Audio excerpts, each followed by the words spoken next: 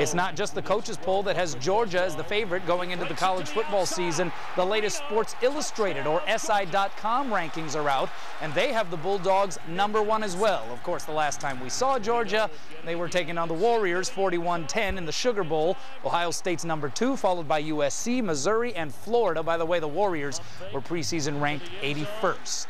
Of course, UH will open the season August 30th on the road against the #5 Florida Gators. A far cry from how last season kicked off for the Warriors, if you remember, Northern Colorado. And as far as preparation and intensity goes, the Hawaii players are acting accordingly.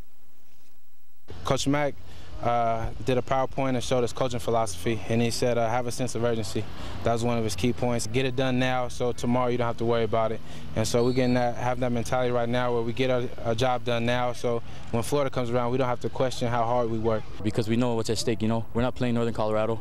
We're playing the #5 team in the country, and, you know, it's do or die, so we're ready. Oh, it's a lot more intense, you know. #5 team in the nation, you know, it's a whole different approach. Even though, you know, you go into a game, whether it was Northern Colorado or not, you know, knowing that you still have to play, but, you know, this is a quality opponent, you know, that you're playing against, and it's going to be real competitive. Warriors held an afternoon practice session today and will do the same tomorrow. How's it going, everybody? Warrior Fall Camp continued today, now just 24 days away from Hawaii's season opener against 5th-ranked Florida in Gainesville. And aside from the X's and O's, Warriors are hard at work on being physically ready, in the best shape of their lives for the imposing 2008 schedule. We're going to be a really fit team, you know, and it's going to be good for us when it comes down to those games in the fourth quarter, you know, and you're exhausted and everything, but, you know, all this running and pushing ourselves, you know, it's going to be good for us.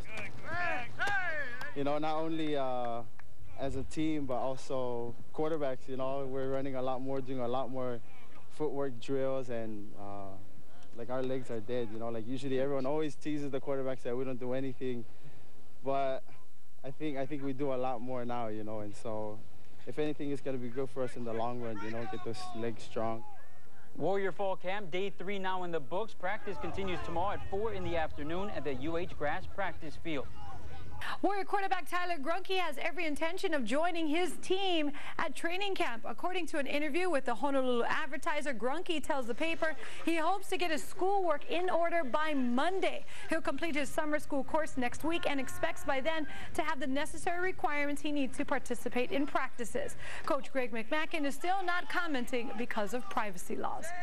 As for the Warriors already hard at work, some of them have showed up to camp after kind of cleaning up their act, and compared to last year, it's a noticeable difference. Where would the Warriors be without their hair? Last season, many embraced the old tale of Samson and thinking maybe their strength lied in their long locks. But this year, there's power in being clean cut. Just a new coach, new team, new look. Yes, gone are most of the dreads and ponytails. They've been replaced with razor-sharp styles that are trimmed real close. Some of us DBs were focusing on, you know, this is a business, so we're going to look nice, we're going to play good. When we go on our trips, we might wear, you know, we might wear something sweet, but we're not going to say it yet. But while some may be trying to dress the part, others had their parents' approval in mind when they reached for the scissors. I've been growing out my hair ever since I came out of, you know, my first year coming to camp. But my dad, he's, you know, old school, you know, he's all about being clean cut. So for Father's Day, my biggest present to him was, you know, chopping off the hair. What do you miss most then about the big hair? Nothing really. Now it's much cooler, you know, outside or whatever, so I really don't miss it that much. Some of the coaches admit the changes come just when that long-haired look was growing on them. But you would seem like a guy that would applaud it because you're a pretty clean-cut guy.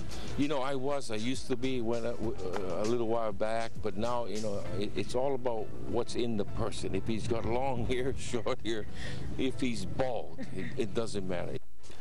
And I thought of all people, Cal Lee would say, yeah, cut it. But he says, oh, no, I like it. Liberal.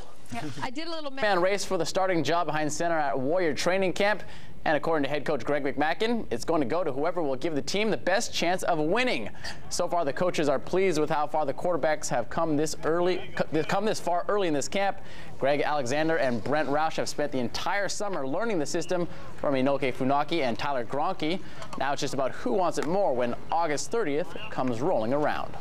That's my sole focus right now, and You know, that's all I want right now. Funaki taught me pretty much the offense, man. He's a great guy. Me and Greg learning it together, you know. I mean, all three of us making each other better. I appreciate the help that I got, that's why, you know, and from the guys that were in front of me. And so, you know, definitely, you know, I think that's how you help to build the program, you know, is you try to help guys, you know, even if they probably end up doing better than you and beat you out or whatnot, but it's not about me, you know, it's about the team. And Coach Mack says he'll decide on who will replace Colt Brennan in the next 2 weeks.